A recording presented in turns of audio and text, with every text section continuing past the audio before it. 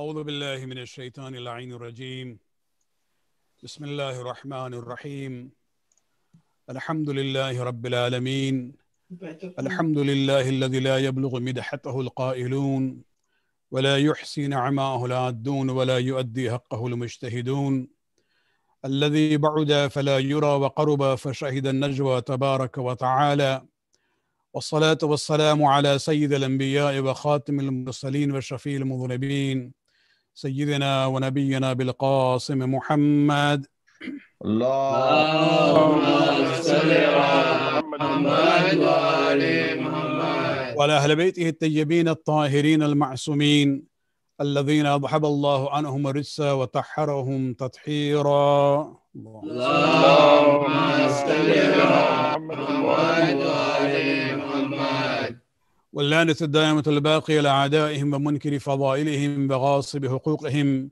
من الآن إلى قيام يوم الدين. أما بعد، فقد قال الله سبحانه وتعالى في كتابه الكريم: إنما المؤمنون الذين آمنوا بالله ورسوله ثم لم يرتابوا وجاهدوا بأموالهم وأنفسهم في سبيل الله أولئك هم الصادقون. صلوات پڑھنے کا اللهم صل على محمد وآل محمد. Allah subhanahu wa ta'ala in Surah Hujarat, Surah number 49, Ayat 15, talks about the true definition of a believer. And he says the believers are those who believe in Allah and His Messenger, ثُمَّ لَمْ يَرْتَابُوا. And after that, they do not ever entertain doubts about their beliefs. وَجَاهَدُوا بِأَمْوَالِهِمْ وَأَنفُسِهِمْ فِي سَبِيلِ اللَّهِ. And then they struggle in the way of Allah through their wealth as well as their own lives. They are willing to give up everything for the sake of Allah subhanahu wa ta'ala. أُولَٰئِكَ هُمُ الصَّادِقُونَ. These are the truthful people, the truthful believers. Keeping this ayat in our minds, we have been discussing the Shi'i perspective on the companions, the wives, and the family of the Prophet, Hazrat Muhammad Mustafa sallallahu alayhi wa sallam.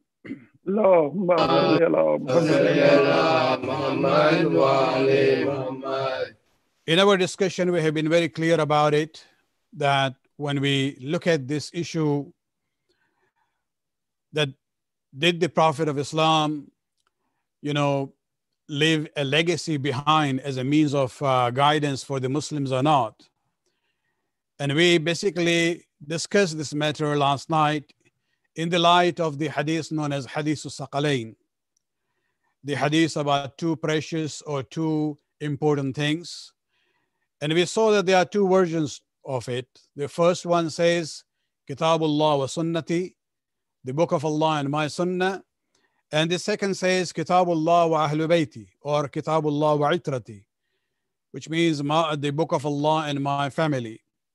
And we saw that the first version is actually based on what is known as weak hadith. It is a fabricated one.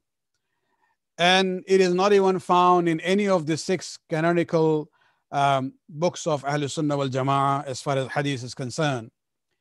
The second version, which talks about the Prophet leaving 2 things behind, a source of guidance, the Quran on one hand, and the Ahlul Bayt, the family on the other hand. This is to be found in 3 of the 6 canonical books of the hadith of Ahlul Sunnah wal Jama'ah.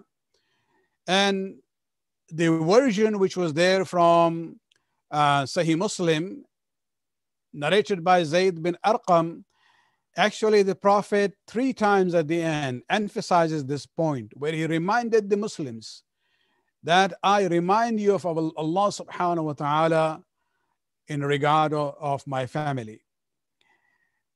But yet we see that the Muslims, from day one after the demise of the Prophet, the Muslims shunned the Ahlul Bayt. They put them on the side and they started ignoring them. And tonight I would like to present to you some of the historical perspective on this issue, so that our own youths and our own people can be more familiar with history. And hopefully, others who are not necessarily from the Shi'i background, when you discuss with them, these are some of the issues that I'm trying to present to you, based on the sources which will be acceptable from the Shi'i as well as Sunni points of view, as far as the sources are concerned. Tonight, let me talk about, start with the discussion about ignoring the Ahlul Bayt when it comes to the narration of the ahadith. Last night, I mentioned that Bukhari, who was contemporary of the 9th and the 10th Imams of Ahlul Bayt, when he compiled his book known as Sahih Bukhari, he doesn't have a single hadith from our 6th Imam, Imam Ja'far al-Sadiq alayhi salatu wasalam. اللهم صل على محمد صل على وعلى محمد. But let me just extend that. Maybe, you know, they will say, well, 6th Imam is the 6th Imam. He had not seen the Prophet. Let us look at this issue of, you know, how many ahadith are there in the classical works of hadith of Ahl Sunnah wal Jama'ah from Imam Ali alayhi salam. When you look at the ahadith in the Sunni compilations, you will see that the number of ahadith quoted from Abu Huraira reached to the number of 5,374 ahadith. So Abu Huraira is a narrator of 5,374 ahadith.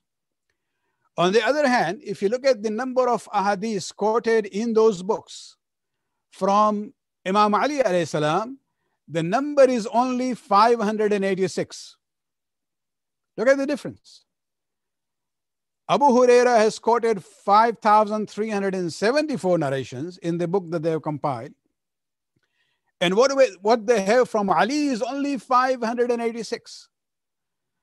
So the narrations from Amirul Mu'mineen are just, you know, under 11% of the quotations that they have from Abu Huraira.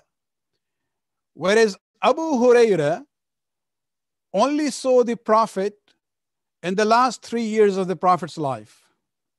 Whereas Ali was in the house of the Prophet from the age of 5 till the last moments of the Prophet. Ali lived with the Prophet for 34 years. Abu Huraira saw Rasulullah only 3 years. And yet they have quotations from Abu Huraira. But when it comes to Ali bin Abi Talib, the number of ahadith that they have is less than 11% of what they have quoted from Abu Huraira. And this is where we see Abu Huraira was a companion. He was a Sahabi only. He would see the Prophet in the masjid or outside. Ali was a family member. He was from the Ahlul Bayt. He would not only see the Prophet outside, but even you know, in his house, in the house of the Prophet, in the privacy, as well as in his own house when Rasulullah would come and visit Ali and Fatima. And this is where we see that there was a deliberate attempt to ignore Ahlul Bayt, especially when it comes to the person of Ali bin Abi Talib alayhi salatu wasalam. Salawat. اللهم صل على محمد. Not only on them in the matters of hadith, even when it comes to the issue of tafsir of the Quran. Based on the narrations that we have, the Prophet, in one of the last will that he made with Amir al-Mu'mineen, you know, Ali then decided, based on that wasiyat of Rasulullah, to sit down soon after the wafat of Rasulullah, to compile the Quran in a chronological order. I would like to make it clear, we are not saying that the present order is wrong. No. Ali basically decided to compile the Quran in a chronological order, in the order of the sequence of the revelation. So he would start with Surah, you know, when we look at the issue of Iqra bismi rabbika, and not with Surah Fatiha. Ali did not only compile the Quran known as Mus'haf Ali in that way, but he also wrote what we call marginal notes in the Hashiyah, you know, like footnotes, where in cases of many verses, he will say, where was this verse revealed? When was it revealed? What was the occasion where this ayat was revealed? And who are the individuals that the Quran is talking about, this ayat is referring to? And we see that we have a testimony from the Prophet himself saying that nobody knows among the Ummah Quran better than Ali bin Abi Talib. Let me narrate to you a narration from Imam Nisai as well as Muhibbuddin al-Tabari in their book Khasais, as well as Zakhair al-Uqba and many other sources, where a very prominent Sahabi by the name of Abu Sa'id al-Khudri, he says that one day we were sitting outside waiting for Rasulullah to come, and so that we can be in his presence and benefit from him. He said, then we saw him coming out while he was actually holding a sandal in his hand, where the strap of the sandal had broken. So he comes closer, he saw Ali, and he gave it to Ali to amend this. Then he sat down with the Sahaba, with all of them, and Ali was there, mending the strap which was broken in the sandal of Rasulullah. Then he says something. He says, "Inna minkum man yuqatilu ala ta'wil al-Quran kama qataltu ala tanzilihi." He says, among you there is a person who will fight for the interpretation, ta'wil of the Quran, the way I fought for the tanzil and revelation of the Quran. Rasulullah fought the mushrikeen to prove that Quran is a revelation from Allah subhanahu wa ta'ala. Then he says that there is some among you who will fight against the enemies for the true ta'wil and interpretation of the Quran. According to that narration from Imam Nisai as well as Muhibbuddin Tabari, Abu Bakr immediately said, "Ana huwa ya Rasulullah." Well, Allah, is that, or Rasul, or the Messenger of Allah, is it me? And the Prophet said, no. Then according to one of these two versions, Umar said, am I the one? And that is where Rasulullah says, Bal khasifun na'al. No, but the one who is mending the sandal. And that was none other than Ali bin Abi Talib alayhi salatu wasalam. Salawat purne ek baar.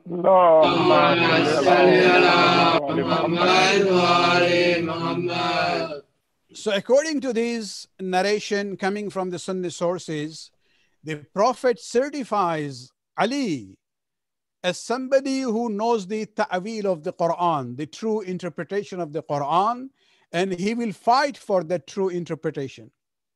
And so we shouldn't be surprised when we see Amir al-Mu'mineen, especially during the time of his Khilafat, where he used to say, Saluni, Saluni, qablan tafqiduni. Ask me before you lose me. فَوَالَّذِي خَلَقَ الْحَبَّ وَبَرَعَ النَّسْمَ. By the one who split the grain and created the human soul. لَوْ سَأَلْتُمُونِي عَنْ أَيِّ آيَةٍ.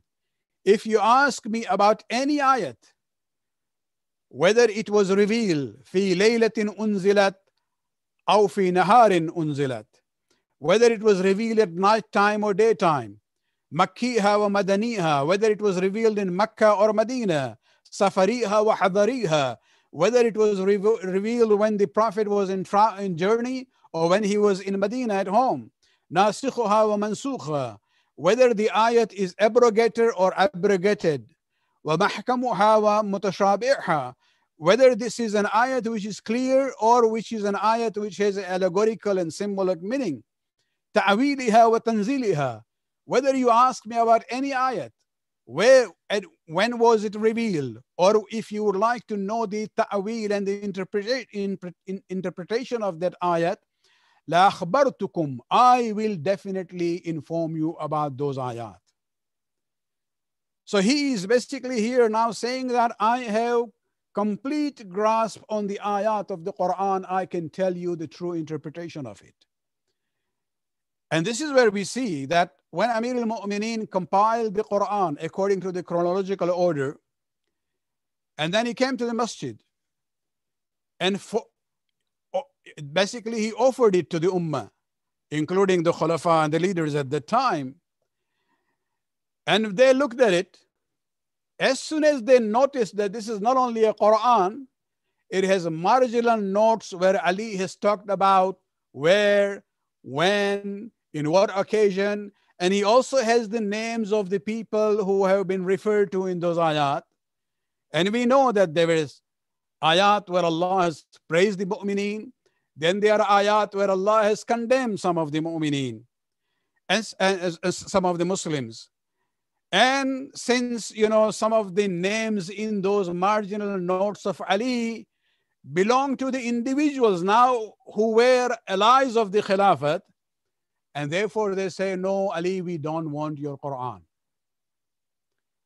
Oh, Ali, we don't want this Quran, the Mus'haf that you have compiled. And this is where we have to realize that Ali was not only ignored in the matters of Hadith, he was also ignored in the matters of the tafsir of the Quran.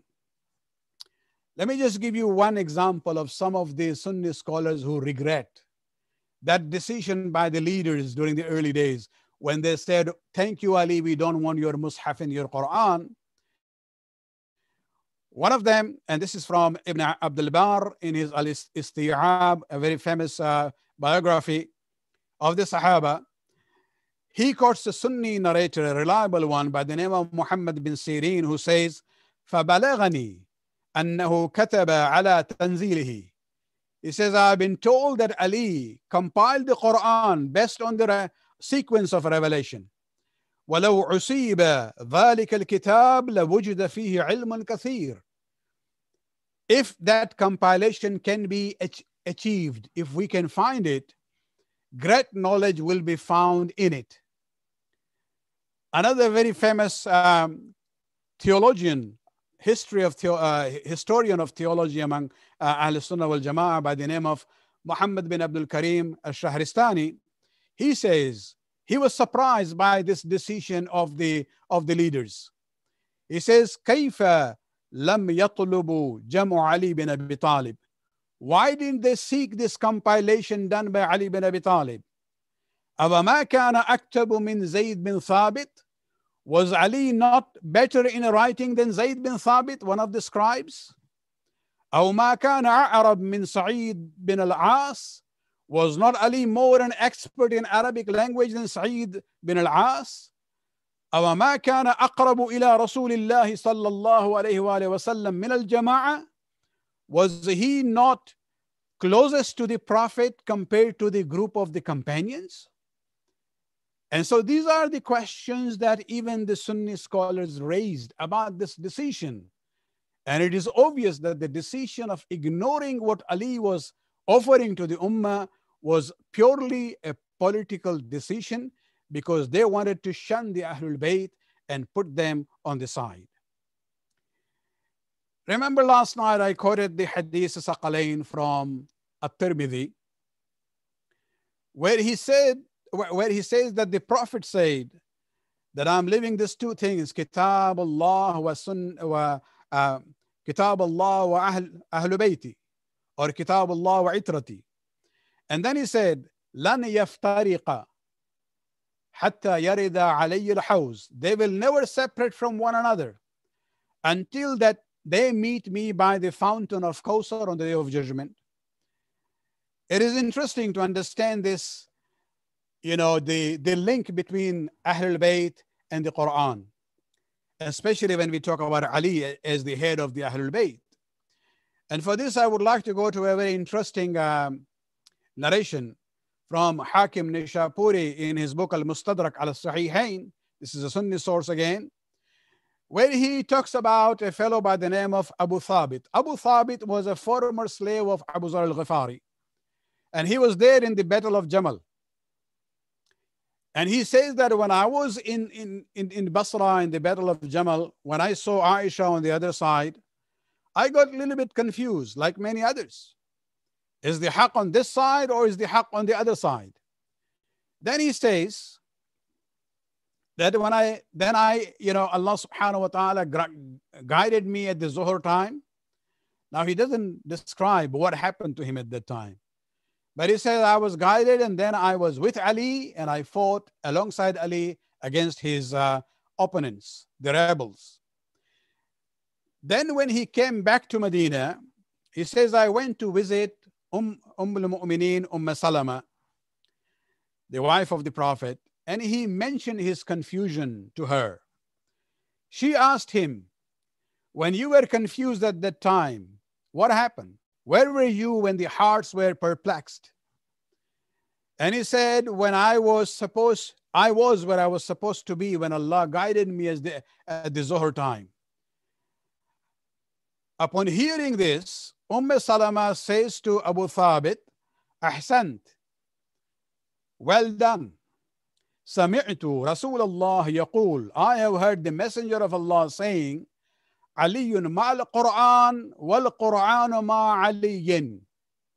I have heard the Prophet saying that Ali is with the Quran and the Quran is with Ali. لا يفترقان حتى يرد علي الحوز. Quran and Ali will not separate from one another until they reach me by the fountain of Kawthar on the day of judgment. When the Prophet says that Ali is with the Quran and Quran is with Ali, what does he mean? Was he talking about physical closeness, that as if, Amir al-Mu'minin used to carry a Quran in his pocket or by his, side, just like many qaris of the Quran do? No.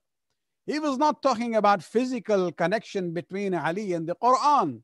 He was actually talking about the connection between the thoughts and the feelings and the emotions and the protest and the praises and the likes and the dislikes of Ali with the teachings of the Quran. Whatever he said and whatever he felt was reflection of the teachings of the Quran. There was symbiosis between Ali and the Quran. Quran was a book and Ali was the living Quran of his time. Salawat pढ़ने एक बार.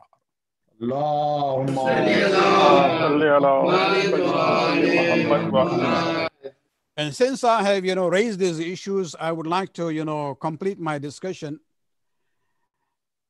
It's not only in the matters of hadith and the issue of Quran that they shun Ali. They kept Ali on the side. Of course, even in the main issue of Khilafat. And it's interesting that, our fellow Muslims, the Sunni brothers and sisters, majority of them don't really read history. This is the problem. They just go with the sound bites that they hear from the preachers, that when they talk about the establishment of the first Khilafat in Saqifa, they say this is the example, a best example of democracy. Because now democracy is the good thing these days. And therefore they want to say that, Islam also believed in this system of democracy. And what happened in Saqifa was based on mutual consultation and the democracy of the elders.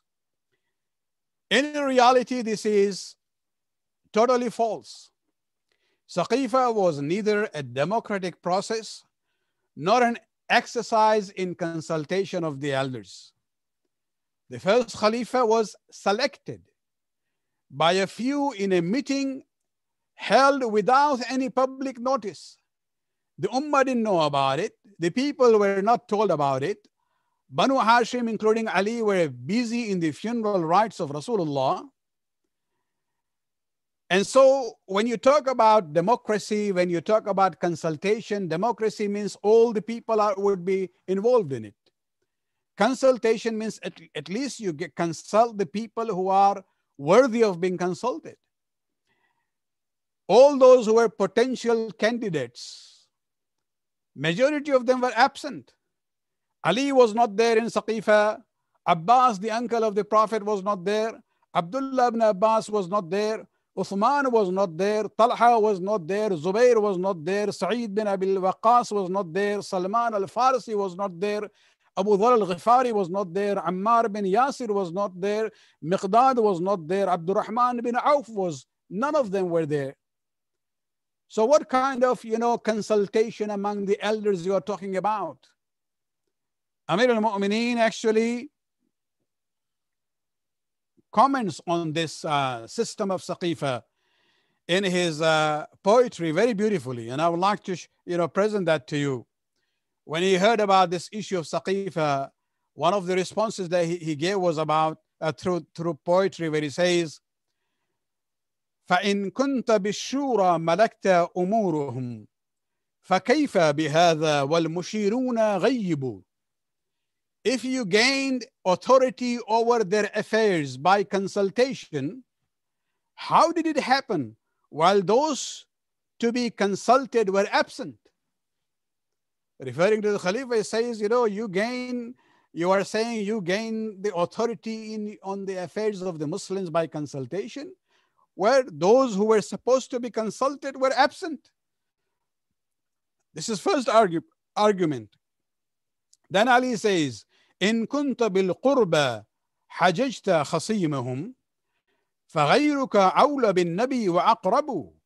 And if you overcome your opponents by the Prophet's kinship, then someone else is closer to the Prophet and more nearer to him. Because one of the arguments they used in Saqifa, the Muhajirin, the Quraysh, because the dispute was between the Ansar, the people of Medina, and the Muhajirin from Quraysh, who had come from Mecca. And the Muhajirin were saying to the Ansar that the Arab tribes would not accept anyone as a leader after the Prophet if he is not from Quraysh, because Rasulullah is from the tribe of Quraysh.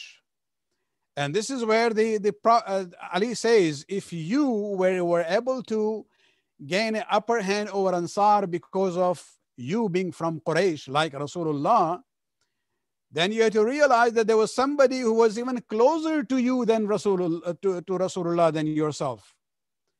Because Banu Hashim is not only Quraysh, they are actually from the family of Rasulullah. They are the branch of Quraysh, from which the Prophet himself came. And so he says, we are closer to Rasulullah. And therefore in Nahj al-Balagha, he has a statement where he says, احتجوا بالشجرة وأضاءوا الثمرة. In Saqifa, they argued on the basis of the tree while they cut off and destroyed its fruits. In other words, what he was saying, that you argued on the strength of the tribal relationship of Quraysh, while you destroyed the fruits of that tribe known as Banu Hashim. And so when we look at this, we have to realize that, there was no issue of democracy, there was no issue of consultation. This was a coup d'etat in a way. And let me just make a final point before I go to another example, is that if Saqifa was really a good example of democracy, a good example of consultation among the senior elders of the community, as they say, Ahlul Halli wal Aqd, then the question is, why was this system of Saqifa never ever repeated in the Muslim history? Even the second Khalifa didn't come by, what happened in Saqifa. He came to power on the basis of the will of the first one. The third Khalifa becomes the Khalifa based on the committee appointed arbitrarily by the second Khalifa before he died. It was only Amir al-Mu'mineen who actually became a Khalifa on basis of the choice of the people. If you really want to see democracy in early history, you will have to look at the choice made by the Ummah after the murder of Uthman, when people came themselves to the door of Ali bin Abi Talib.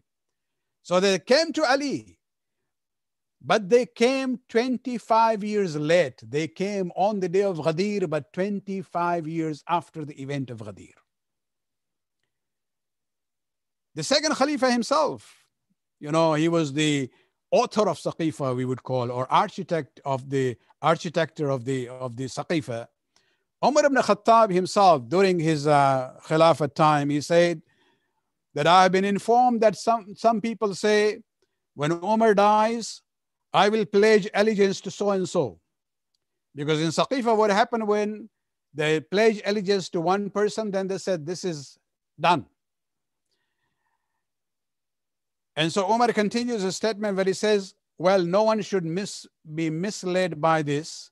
thinking that although the allegiance of Abu Bakr was falta means it was uh, a surprise or a sudden event done without any consideration or planning. Of course, it was by surprise and Allah saved us from its evil. Now, if anyone wishes to copy it, I will cut his throat. MashaAllah, what type of a democracy we are talking about? That the Khalifa is saying that if you try to replicate or copy that, I will kill you. So there was no democracy there. There was no issue of, proper consultation with those who were worthy of being consulted on this issue from the Sunni perspective. Let's hear salawat, please.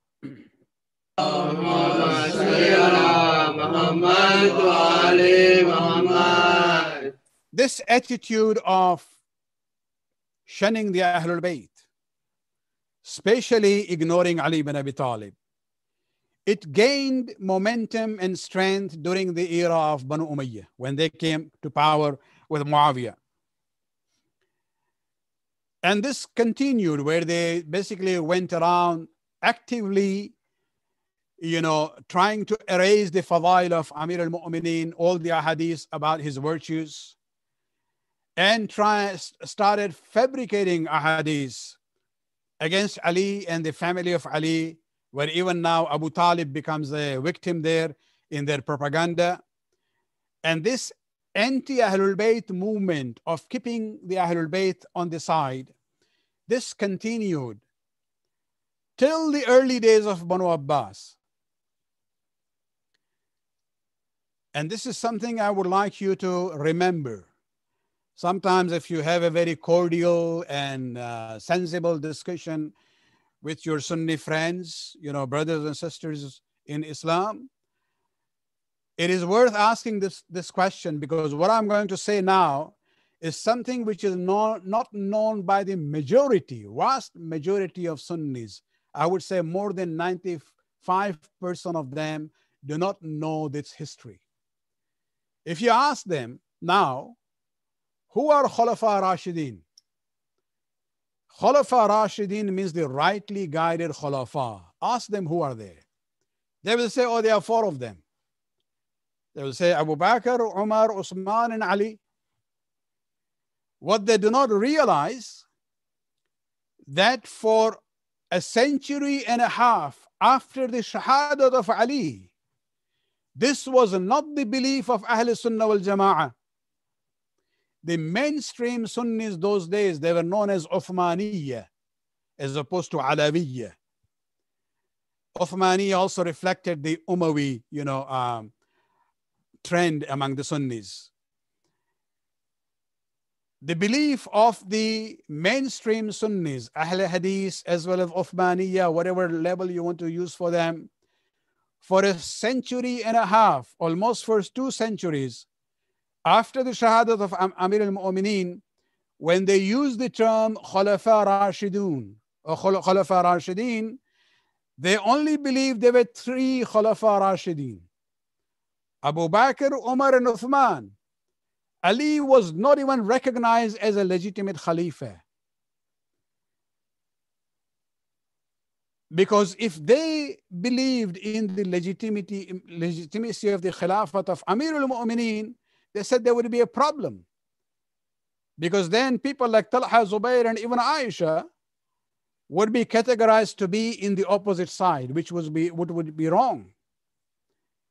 And so the question is that if you study history, when did this change came about? When was this definition of Khulafa Rashidin extended from 3 to 4? And this is where you have to realize the credit goes to Ahmad bin Hanbal, the founder of the Hanbali fiqh, who died in the year 241 of Hijrah. Timeline is very important.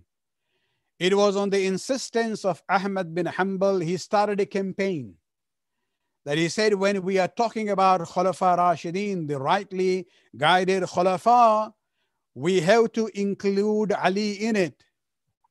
And actually his own campaign in history is known as Tarbi'u Ali. Tarbi' from Ruba', Arba'. Tarbiyu Ali means to make Ali the fourth one, to extend this category of Khulafa Rashidin from 3 to 4. And this is where we come to realize that, there was a time for almost a century and a half to 2 centuries after Amir al-Mu'minin Shahadat, where the belief of the Ahl Sunnah wal Jama'ah mainstream Aqidah was that Khulafa Rashidin were only 3, Abu Bakr, Umar and Uthman. They would not even accord any legitimacy to the Khilafat of Amir al-Mu'minin Ali bin Abi Talib alayhi salatu wasalam. And even when Ahmad bin Hanbal started this, it was not an easy process for him. There was a lot of opposition. I'll just give you one example here from a Hanbali scholar who has a book known as At-Tabaqatul Hanbaliyya, where he talks about the meeting of Maritha bin Muhammad al-Himsi, who visited Ahmad bin Hanbal. And this is the time when he had already started this issue of at-tarbi' bi aliyin, making Ali the fourth Khalifa Rashid. And this basically, this fellow met Ahmad bin Hanbal and said, why are you doing this? Because when you do that, then you are actually criticizing the decision of Talha and Zubair, because they were on the opposite side. And Ahmad bin Hanbal says, what you are saying is wrong. What have we to do with the fight between the two groups? We are not talking about their fighting, because of course, they believe both sides were right. So this person, Mariza, he says that, when we talk about Ali as the fourth Khalifa, basically you are certifying his Khilafat the way it was certified for those 3 who came before. So Ahmad bin Hanbal asked him, then what is the problem in doing this, in certifying the Khilafat of Ali, in believing it to be a legitimate Khilafat? He says, well, I'm following the opinion of Abdullah bin Umar, the son of the second Khalifa, who did not believe that Ali's Khilafat was legitimate.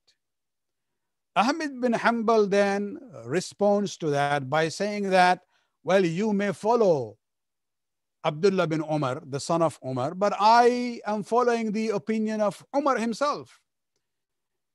Because Umar himself appointed Ali as one of the 6 members of the committee from whom the next Khalifa was going to be selected. So he said, based on that selection of Ali in that committee by Umar, it means according to Umar, Ali was capable of becoming a Khalifa. So I don't go with the opinion of his son, I go with the opinion of the father. And he says, secondly, Amir al-Mu'minin himself accepted this title of Amir al-Mu'minin for himself. So why should I take away that title from Amir as an Amir of Mu'minin? This is where we have to realize, my brothers and sisters, Amir al-Mu'minin has gone through a lot of suffering. Not only in his lifetime. Ali was Mazloom when he was alive, and Ali was Mazloom even after his Shahadat. When this majority of Muslims did not even accept his Khilafat to be a legitimate Khilafat for almost a century and a half. And this is where, when we look at the issues of what Banu Umayyah have done, we cannot have any soft corner in our hearts for them, because they were enemies of Ali ibn Abi Talib without any shadow of doubt. And this has to be mentioned very clearly. We might compromise, and we have to be discreet when we talk about others.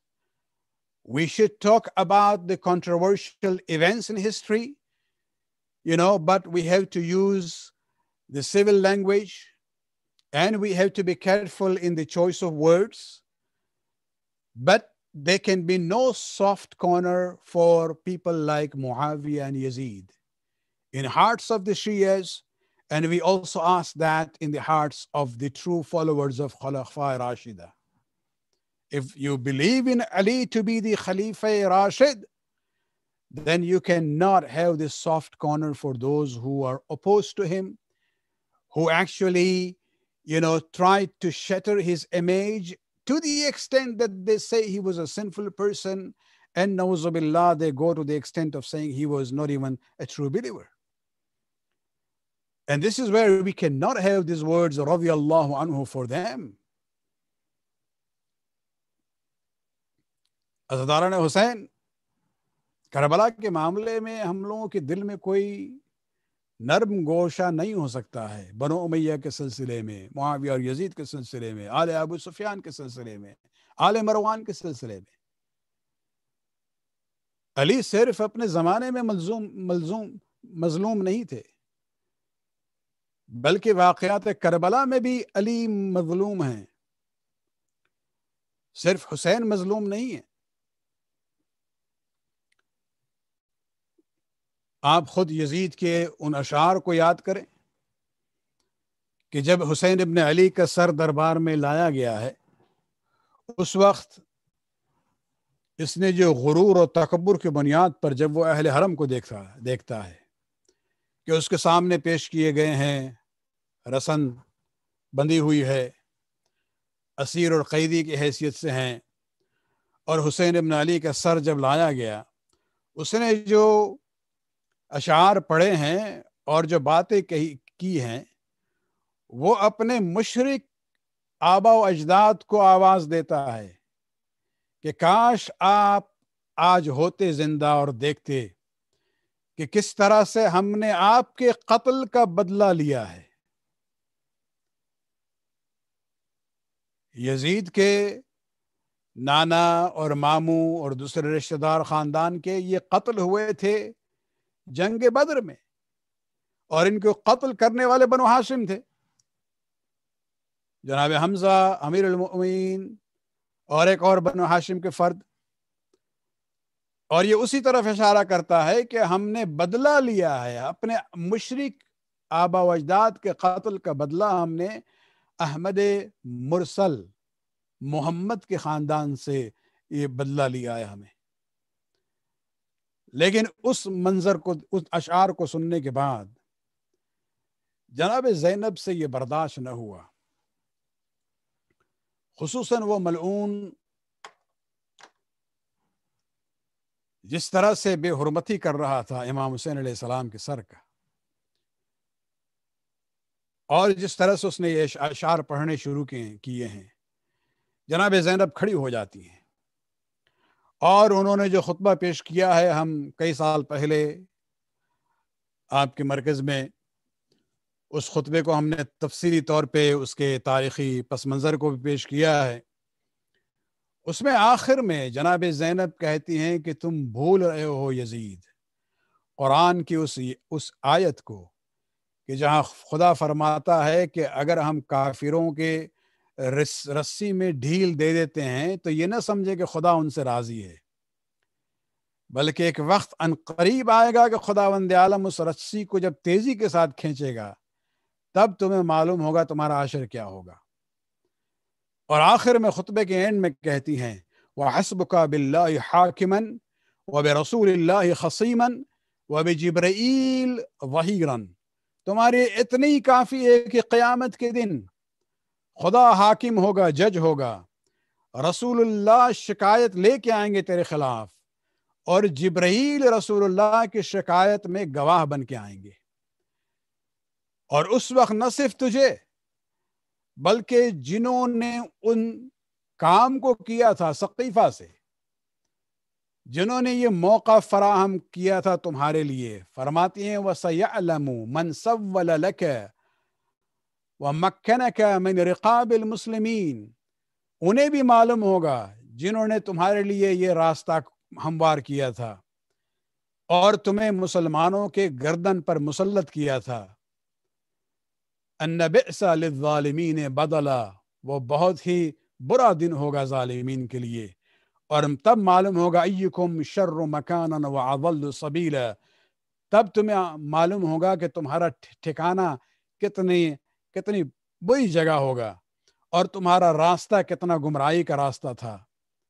پھر challenge کرتی ہے علی کے بیٹی یزید کے دربار میں، یہ جرأت دیکھیں آپ، وَكِدْ كَيْدَكْ، یزید تمہیں جتنی بھی پلاننگ کرنی ہے کر لے، وَسْعِي سَعْيَكْ، جتنی محنت کرنی ہے کر لے، وَنَاصِبْ جَهْدَكْ، اپنی پوری محنت لگا اس سلسلے میں، فَوَاللَّهِ لَا طَمْعُ ذِكْرُنَا وَلَا تُمِيتُ وَحْيُنَا، لیکن خدا کی قسم تم ہم لوگوں کے ذکر اور یاد کو لوگوں کے دل سے مٹا نہیں سکتے ہو، اور جو وہی ہمارے خاندان میں ہمارے نانا پر نازل ہوئی تھی جس کو تم آج جھٹلا رہے ہو، تم اس وحی کو ختم نہیں کر سکتے ہو، اور تمہیں کبھی بھی تمہارے جو عزائم ہے وہ تمہیں حاصل نہیں ہوگا، اور تم پر یہ جو داغ لگ چکا ہے کوشش کے باوجود بھی تم اسے ختم نہیں کر سکتے ہو۔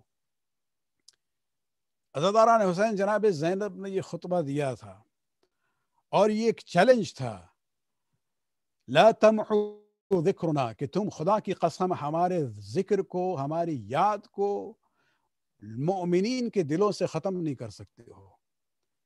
عزاداران حسین، آپ دیکھیں خود آپ کا وجود، آپ کا یہ مجلس بپا کرنا صدیوں کے بعد، پوری دنیا میں جائیں آپ، کسی بھی کانٹیننٹ میں جائیں، آپ کو اکثر جگہ وہ ادارے ملیں گے جو زینب کے نام سے منسوب ہیں، زینبیہ کے عنوان سے ہیں، اور دنیا کے تمام کانٹیننٹس میں وہ ذکر ہوتا ہے جو زینب کا ذکر ہے، جو حسین کا ذکر ہے، جو علی کا ذکر ہے، جو اہل بیت کا ذکر ہے۔ بلکہ خداوند عالم نے تو وہ عظمت دی ہے جناب زینب کو کہ ان کے نام سے صرف ایک مزار نہیں ہے، بلکہ ایک قاہرہ میں ہے اور ایک دمشق میں ہے۔ علماء پہ بھی اختلاف ہے کہ اصل مزار کہاں پہ ہے، وہ اس اختلاف کو آپ چھوڑیں، خداوند عالم نے جناب زینب کو وہ عظمت دی ہے، اس نام میں اتنی برکت ہے کہ سنی مجمع بہت بڑی تعداد میں جانے والی جو اس مزار میں جو قاہرہ میں ہے وہ میجورٹی سنی ہے، لیکن بڑی تعداد میں اس لیے جاتے ہیں کہ ان کی حاجات قبول ہوتی ہے اس بارگاہ میں جو زینب سے منسوب ہے۔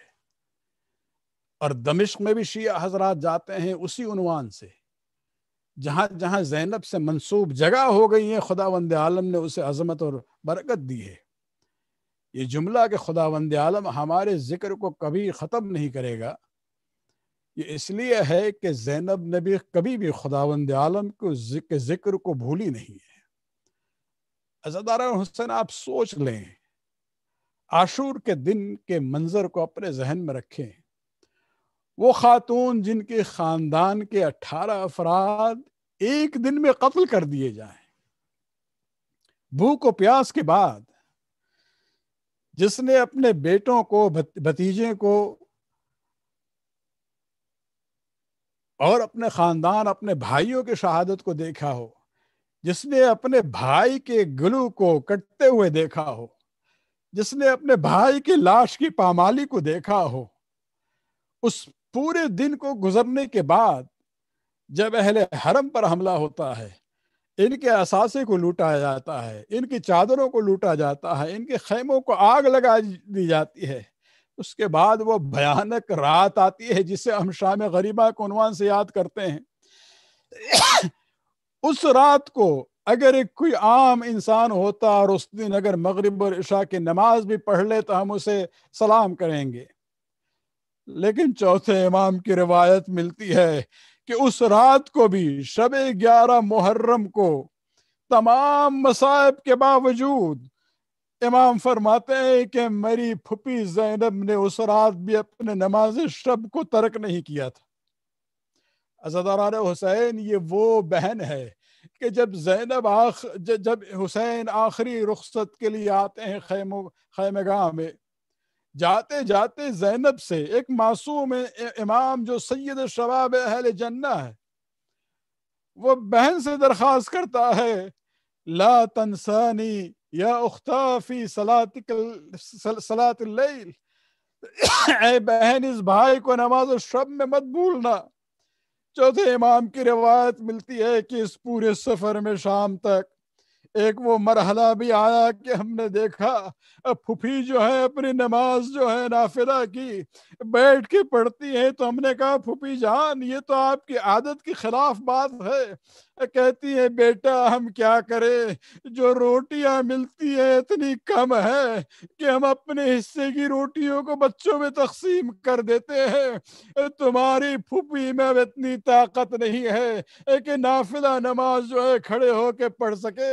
عزیزان حسین یہ وہ زینب ہے کہ جس نے سب کچھ وقف کر دیا اپنے بھائی کے لیے، اپنی بچوں کی شہادت کو بھی گوارا کیا تاکہ شاید بھائی بچ سکے، اپنی غم کو بھی وقف کر دیا حسین کے لیے۔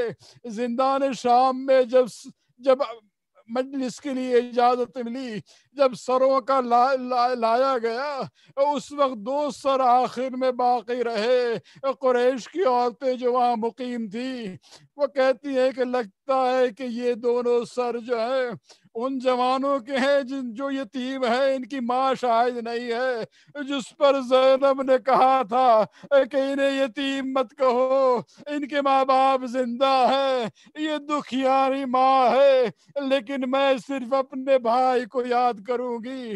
ہمارے علماء کہتے ہیں کہ جب زینب مدینہ واپس پہنچی ہے اور روزے رسول کی زیارت کے بعد رسول کو تسلیت پیش کرنے کے بعد جب اپنے گھر جاتی ہے اور جب اس کمرے میں گئی جو 2 بیٹوں کی کمرہ تھا، جب ان کے سامان کو دیکھا، ان کے مسلوں کو دیکھا، تب پہلی بار زینب کو وہ دونوں بیٹے یاد آئے، اس لیے کہ زینب نے اپنے غم کو بھائی کے لیے وقف کر دیا۔